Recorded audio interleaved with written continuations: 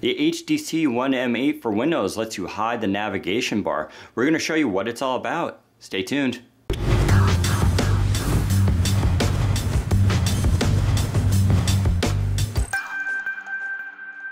Hey everybody, Danny Rubino here, Windows Phone Central, and we're taking a closer look today at the HTC One M8 for Windows, which is now available exclusively on Verizon Wireless here in the United States, although AT&T is getting it soon, as well as other carriers. One unique aspect of the HTC One M8 is its ability to hide the navigation bar, which I'm talking about this little guy down here, which is the Start key, Search, and Back button. And what I mean specifically is when I turn that display off, they disappear too. So on a normal Windows phone, or a traditional one I should say, those buttons are actually physically on the device and they're always there even when the display is off. However, on this device, they are virtual keys, so they're part of the software. But one interesting aspect that HTC has actually implemented, and this was always an option, but they're the first ones to actually take advantage of it, is you can see that little arrow key lets me hide that button, and it gives you even a little tutorial the first time you run it, and it tells you it's still available and how to get it back, because obviously it's pretty important. And then you can make sure that you don't see that again and hit dismiss. So now with that button hidden, you can see the full display. To get it back, you just swipe it back up. Definitely pretty cool, but there's actually more to it than that. So let's head into the settings, and I'm going to show you the different ones there are, because there's actually a few other options. You can have the auto hide show the nav bar, and so you just saw that happen.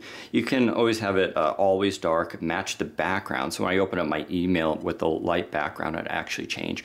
Or you can actually have it match the accent color, which is kind of neat too. So that's an option you can have. I actually like match background. I think it looks the best, but the choice is yours.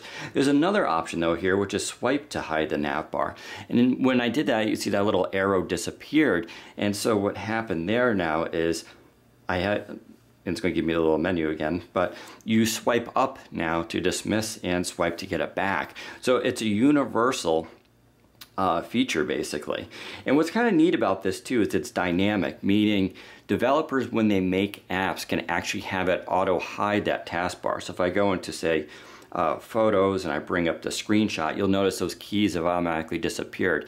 And so if I want to get them back, I just swipe back up. But that is sort of like a neat aspect of that. So it's going to vary from program to program. This morning we announced that Copilot brought over their premium app to Windows Phone. And actually I don't want to rate that right now. But you can see in the app here, this is sort of like a small little problem with this, where you see the nav bar now is actually blocking part of the screen. So I swipe up and now it disappears. So it is, I can use it again. So presumably Copilot can actually make this so that it automatically hides if they wanted to and make it a little bit better.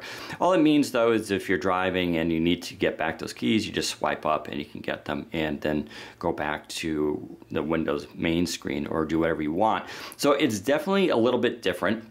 I can't say I find it annoying, to be honest. It may seem like an extra step, and technically it is, but it's actually pretty fluid when you use it, and it's kind of a neat option. I'm sure many of you will be interested in it. We'll be kind of curious to see if other OEMs take advantage of it, but that's how it works on the HTC One M8. So stay tuned for more information on this device as we get ready for the full review, or head to Windows Phone Central for more information. Take care, everybody.